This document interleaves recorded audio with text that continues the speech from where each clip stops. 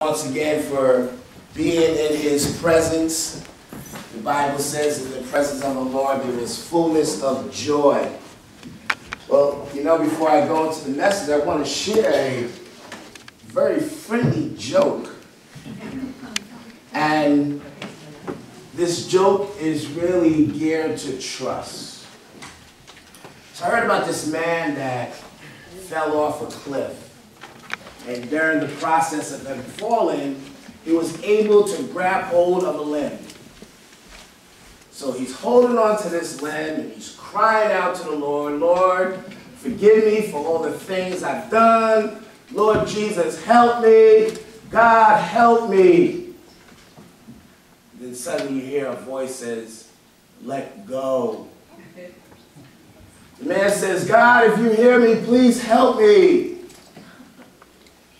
Another voice took place and said, let go. The man says, is there someone else up there? Trust. Is there someone else up there? That's what we need to do.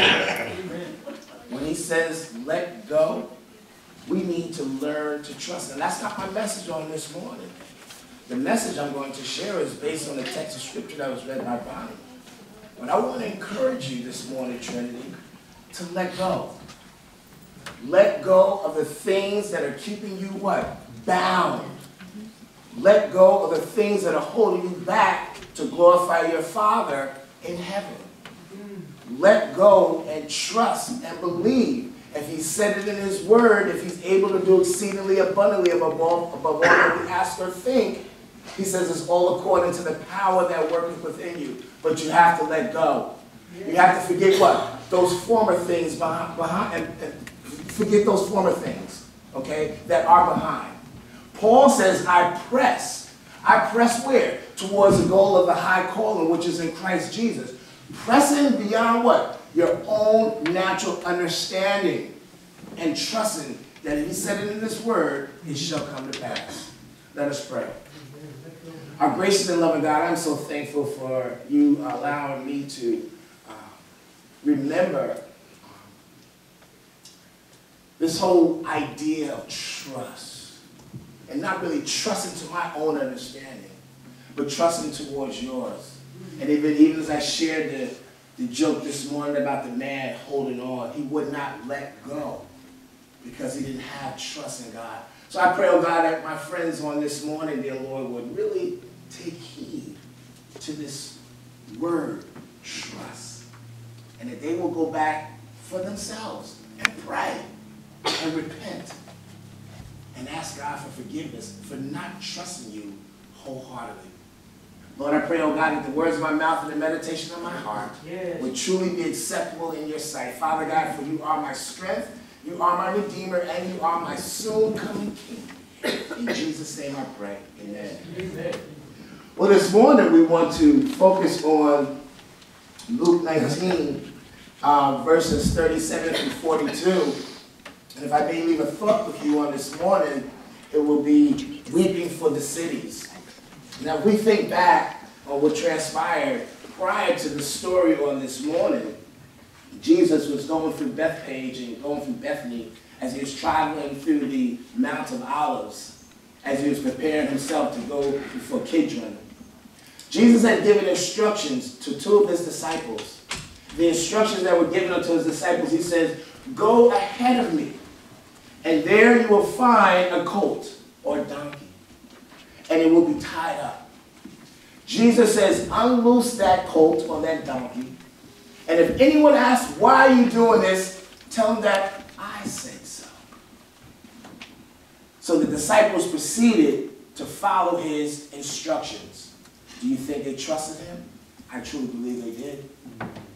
And as they unloosed that donkey, they brought him towards Jesus, right? And they sat their clothes or their jackets, as some texts of scriptures would say, and they threw their jackets onto the ground. And as they proceeded to put Jesus up on that particular donkey, and Jesus proceeded to ride into Jerusalem, that city. And as people are standing there, they're throwing the branches, the palms in the street. Can you envision that now? As Jesus is riding into the city of New York, and the people are praising him. They're rejoicing, they're shouting. The story of the triumph entry of our Lord and Savior, Jesus Christ. So what does this have to do with weeping for the cities? Well, it has a lot to do with weeping for the cities. When's the last time you wept for Newburgh? We hear stories day in and day out. Newspapers, Files News.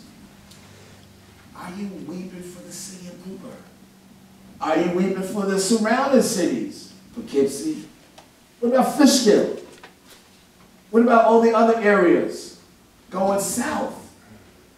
What about the places going north? Knowing that everything that has transpired, even during this period of time, is no different than what's going on today. The Bible says what? He is the same yesterday, today, and forevermore. The only difference that's going on is just, we're just dealing with and I'm not glorifying the enemy, but a more cunning enemy right now. Where he's deceiving the people. Deceiving them, telling them, oh, you don't need to go to prayer meeting. Someone else will go. Deceiving them, oh, you don't need to fellowship. I'll see my brother and sister on Sunday morning. Oh, I don't need to come to prayer and praise. That's a waste of time. That's how the enemy is deceiving you. Knowing that this is the time when we come together as the body of Christ. The Bible says we are sharpening one another's iron. We're building each other up. The Bible tells us in Hebrews 10:25, forsake not the assembling amongst the saints. He says that because that's the time for us to come to what? To worship and gather and to celebrate our Lord and Savior Jesus Christ. I say all that because Jesus knew what was going to transpire. The weeping process. Now, there's many beautiful stories in the gospel. But think about this one particular story. This had to be the most precious, most personal story in the gospel. Here we see Jesus weeping over the city of Jerusalem. Jerusalem, the capital, the temple, the place of the religious people. The place where scholars came. The place of wealth. And he knew that this was going to be his last time going through his city before his crucifixion was going to take place. However, Jesus still wept for the people. Now, can you imagine that? Jesus, one who knew no sin, became sin for us that we might become the righteous. One who did healing. One who raised his friends back from the dead. And here he is weeping. Think about it. Parents, how do you feel when your child is weeping? It hurts. But to see a man weeping, that's a whole different story. We as men, I'm not going to cry in public. Why? It's not proper for men to be weeping in public. But to see a child, oh, come baby, come on honey, oh. But what about when a man is weeping, crying out? So can you envision our Lord and Savior, Jesus Christ, weeping? Can you envision him crying out for Jerusalem? You know, they say that men, we, because of our nature, we will weep in more of a private environment or a private setting. But weeping in a public setting, that's just not cool. But if our Lord and Savior, Jesus Christ, can do it, why can't we? Our Savior, one who's coming to take the sins from this sin-sick world. So let's talk a little bit about weeping. And we all can wrap our minds around the word weeping. So let me just fill you in on a few of my thoughts and explanations on weeping. Weeping is shedding of tears, silent tears, tears which well up in your eyes and overflow and rolls down your cheeks. Weeping together with visible and audible emotion. Jesus tells us here again, as I stated earlier, in John's Gospel, chapter 11, verse 33, the famous and familiar passage about Lazarus, the brother of Mary and of Martha, who was now dead, had been dead for some days, and was in the grave. The sisters were weeping sadly over their brother's decease. Jesus came 4 days later, and Jesus showed compassion. That same compassion that Jesus showed is the same compassion we need to be showing for those strangers that we may not even know that we are entertaining in our midst. Not even knowing why they're in this condition. We just see them the way they are, down and out. That same compassion we need to have for one another here in the body of Christ, especially here in Trinity. We need to have that same compassion for our loved ones who are not saved, who have not received salvation. That same compassion is what Jesus had displayed for his friend. Jesus also showed emotion. Let me tell you something. That's a characteristic that God has given us, brother. Emotions, yes it is. Again, men, don't beat me up later. But we as men, oh, I'm not showing emotions. I'm a man. I'm not supposed to let people see me differently. No. God has given us that characteristic. Showing emotion. It's okay. And I'll be the first to put up both hands. I'm a crier. And that's okay. Me too. Amen. I don't mind. Because it's good for me. Because I need to release every so often. I'm crying out unto my Lord and Savior, Jesus the Christ, who saved and set me free, who put my feet back on a solid ground so I can worship him freely, so I can praise him for what he's done in my life. That's why I live. Jesus showed that same emotion for his friend. And then verse 33, in that chapter, it says Jesus wept. The shortest verse in the Bible. And I question myself, does the body of Christ know that? Really? 2 words? Jesus wept. He wept for his friend. And you probably would think that Jesus would be rejoicing, right?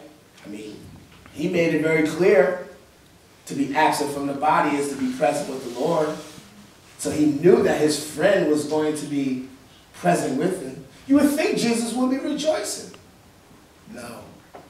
They said Jesus broke out with a violent wept. Violent wept. Crying for his friend because he loved him. And he knew that he was going to miss him. But knowing that the power of God that is upon him, he knew he was going to also raise him. Now, we didn't know that. We only know it because we read it in the story, that he raised his friend from the dead. So for days it will go on, and to know that Christ was ever present. For us to know that even on today, our Lord and Savior Jesus Christ is raising us from the dead. Hello? Yes, we're all dead in our sins at one time, and there's still others who are still dead in their sins. But thanks be to God for our Lord and Savior Jesus the Christ, who is still raising individuals up out of the muck and the miry, no matter what it may be, because we all have fallen short and still are falling short of his glory. So we do thank and praise God for the resurrection of our brother. It also tells us here in Luke 19, verses 42 through 44, Jesus said very clear, you would probably be thinking again about me rejoicing. But not so. Jesus says, if you have known, even you, especially in this your day, the things that make for your peace, but now they are hidden from your eyes. For days will come upon you when your enemies will build embankment around you, surround you, and close you in on every side. This is Luke 19, 42 through 44. And level you and your children within you to the ground. Now, what's very interesting is Jesus is sharing this text of scripture in the New Testament. But guess what? It was fulfilled already in what? The Old Testament. He's saying here, they will not leave you in one as a stone upon you, because you did not know the time of your visitation. You know, if the Jewish heritage would have only known during that time of visitation, none of this would have taken place. But they did not know. And this is why he's saying that if they would have known during the time of the visitation, they would have received him. Jesus knew already. And this is another reason why Jesus was weeping. Because they didn't know. And he knew what was going to happen, even back then. But then here it is, we're going to the 21st century. And he shared a story in the New Testament about his friend, who he wept over. But knowing that he was weeping for Jerusalem, if they only knew what was going to happen, if they only knew that they were going to be destroyed. And this is the same reasons why we need to weep for Newburgh. Yes, the enemy is running rampant. Hello? But is there a balm in Gilead? Yes, sir. To heal the sin-sick soul? I truly believe so. As long as the prayer warriors come together and gather and just start pulling down strongholds and start casting out those things that's going on within the city. That's that same compassion again, Trinity, we need to have for our city. Especially for our brothers and sisters who are ministering, who have churches within the city of Newburgh. They're seeing it on a day-to-day basis, you know. But praise be to God that we can come into agreement on what they're being challenged with. So again, Jesus knew, because they were blind to his nature and they were blind to his kingdom. And again, as a result, he knew they were going to be destroyed. So in my conclusion, the day of visitation. It says here again, what a tragedy that the Jewish nation did not know their king had came to them. He came to them, but they didn't know. But when he comes again, will he really find faith on the earth when he comes again? You know, again, I'm sure many of you understand the promise that's been given unto Abraham. Let me tell you something. That promise that's been given unto Abraham, it still exists even on today for the Jewish heritage. God is not a man that shall lie, nor a son of man that shall repent. If he said it, so be it. That promise is still going on even on today. But Jesus says here, will they be faithful, or will he find them faithful when he comes back onto this earth? Again, this is why our Lord and Savior Jesus Christ had wept. He saw the terrible judgment that was coming to the city and to the people. Again, as I'm putting this message together on last week, and I'm praying and really asking God to give me a word. Give me a word for today. Give me a word that's relevant. Give me a word that's going to prick and convict the hearts of the people. Give me a word, oh God, that the people will go back. As the scriptures say, did not our hearts burn within us? Why do I say that? Because again, we as the body of Christ, not Trinity United Methodist Parish, but the body of the Lord, of the universal church, should be crying out for those who are less fortunate than we are. And I say that because God is so good. God all the time. And all the time, God is good. I say that because we could come in, and thank you for praying that prayer, Lord, because that is so true, about we're able to come in here and to worship him and free, worship him freely. We don't have to worry about anyone coming in here and kicking down the doors and putting us in cuffs and chains, which the Bible talks about also. Paul says, I was a prisoner for Christ. But that's not my point. My point is that we will start crying out. Yeah. Crying out for our, well, I'll say residency, because this is where we currently live, even though our residence is in heaven, but our physical residency is here in this part of the country, crying out for Newburgh. And I says, Lord, give me a word. Give me a word, Father, that the people of God will go back and repent.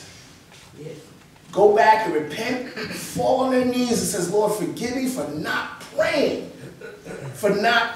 for our government in the city of Newburgh, our police officers. You know, I get a monthly newsletter from Newburgh Police Department. And the first time I read it, it was pretty shocking because I wasn't familiar with what has transpired in the city of Newburgh over the years. To know that their pay cut, the pay, they've cut their pay. Officers have left this area to go work somewhere else because, again, fearful that they may not make it home one day.